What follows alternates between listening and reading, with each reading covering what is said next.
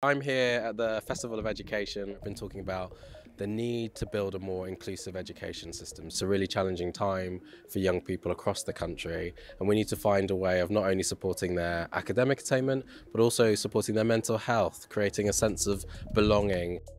Inclusion has to be the way forward for the system. Every level needs to be front and centre, and it's absolutely brilliant that Mission 44 are championing that work. I have been speaking about the experience of Black girls and how to put her first through our ethos at Milk Honey Bees, which is healing, empowerment and resilience. It's important that we are discussing intersectionality, specifically the intersection of gender and race.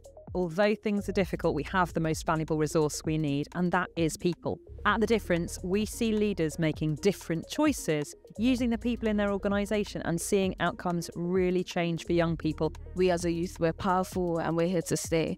And I hope that they continue to include us in our journey of education, as well as how we can improve the education system as a whole.